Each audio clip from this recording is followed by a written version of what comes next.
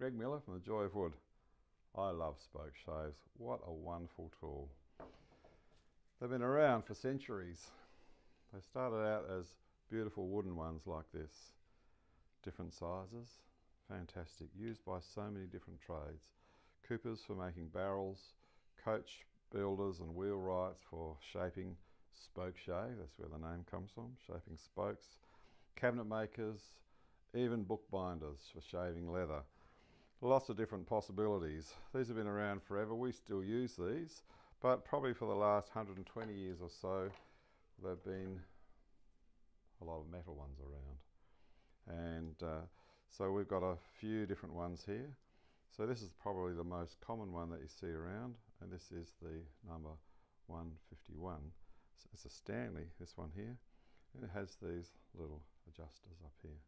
So these are a beautiful tool to use. Love it. We use lots of them. I'm just going to explain a little bit about these tools because we now carry the KUNZ brand, German-made Spokeshaves. I'm just going to tell you a little bit about those beautiful tools. So let's have a little bit of a look at this. I love this one. This is the Stanley number 53. Interesting thing about this is the blade is fixed in here, and by adjusting this screw here, you change the size of the opening of the mouth of the plane. So here's the KUNZ version of the number 53, and it's fantastic. Just works really nicely. So that's fairly fine. You notice I'm skewing the blade, which gives it that really nice spiral slicing cut.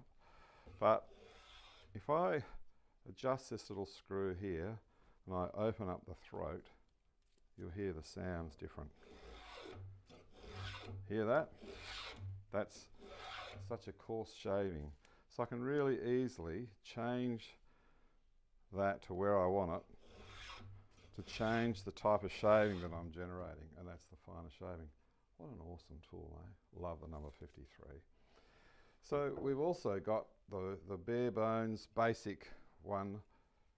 This one here has the adjusters to it.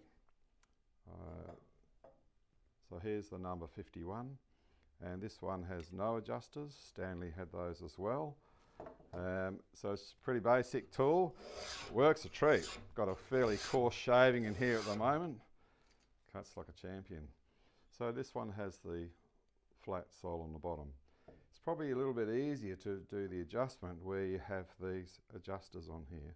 So this one here, for example, this one would be a number 51A, because it's A means it's got the adjusters in it. It has a flat sole. So, beautiful tool to adjust the size of the shaving from that very coarse one.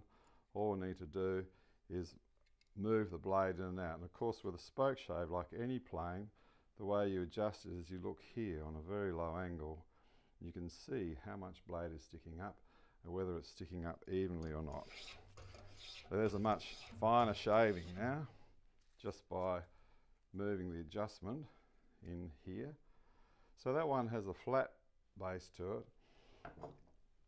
This one here has the curved sole on the bottom. So that is the 51A for adjusters, R for round on the bottom. So these, that's a pretty coarse shaving on there. All depends what they were last used for. Let me just back that off a little bit. So we're going to do an inside curve like this. It's an advantage to have the spoke shave with the curved base because it will cut in there really nicely. If you're working with one with a flat base, it's not necessarily going to have the blade in contact where you want it. So for these inside curves, the one with a round base, it's just beautiful. So this curve lends itself beautifully for doing an inside curve like that. And it's very much a rolling of the wrist to get that just right. The curved bottom ones like this, round bottom, are a little bit trickier because you've got to find that happy place here where the blade is cutting nicely. That's working pretty well. When you've got an outside curve like that, much better off with one with a flat base. So like one of these, and again it's a rolling around. Best way to hold these is to use the flat spots there for the index fingers and the thumbs in the bottom corners, because that helps to keep the nose down. These fingers out here do very little. It's mostly there. And you don't have to push hard, it's all about getting the tool on the right angle. If I had to go the other way, I could always reverse the grip, thumbs there, index fingers there, and push that way.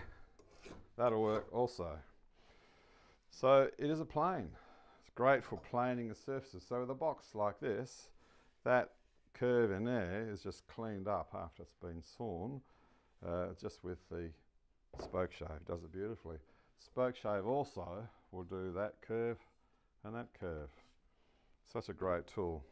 But wait, there's more. So this one here is the Stanley 55. A bit hard to find these old ones here, but KUNZ, of course, have made one as well. And so we have these available also.